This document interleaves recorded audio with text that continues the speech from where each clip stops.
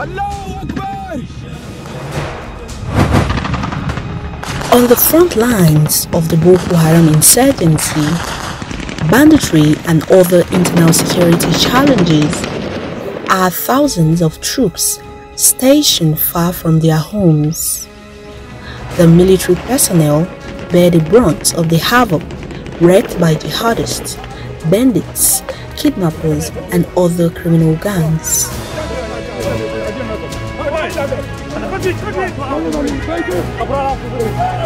Days roll into weeks, weeks roll into months, and months roll into years.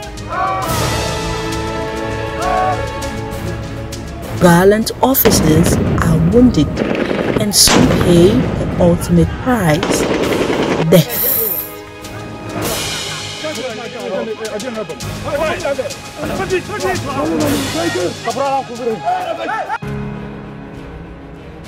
Personnel from the Nigerian Army, Navy, Air Force, Nigerian Legion, paramilitary agents alongside top government officials, dignitaries, members of the diplomatic corps, widows of fallen heroes and invited guests gather at the National Cenotaph on Wednesday, 15th January for the 2020 Armed Forces Remembrance Day celebration in Abuja, the nation's capital.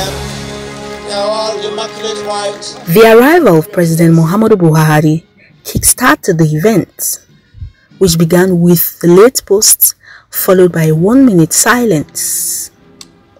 This was followed by the artillery gun salute, which signified the commencement of the wreath laying led by President Buhari, Vice President Yemi Osinbajo and other dignitaries. President Buhari then released a flock of white pigeons out of their cage, depicting peace and unity. Meet Adetunji Olubunmi, a widow whose husband died in the line of duty on the 18th of April 2016. She recounts her difficulties since the demise of her husband. The army has been sponsoring my children. They are being paying their school fees. But the challenges that I'm facing now is in this issue of the group life assurance. Since then, 4 years now, they have never paid me the group life assurance that they're supposed to pay. Even many of the widows outside there, we are suffering because of this group life assurance that they're supposed to pay us. They have never paid us since then. So that is why we are begging the Nigerian Army, please, to remember us for this Army Remembrance Day so that they will pay us and we have something to start our business with. The Defense Headquarters also reiterated its commitment to the plight of the families of the departed troops.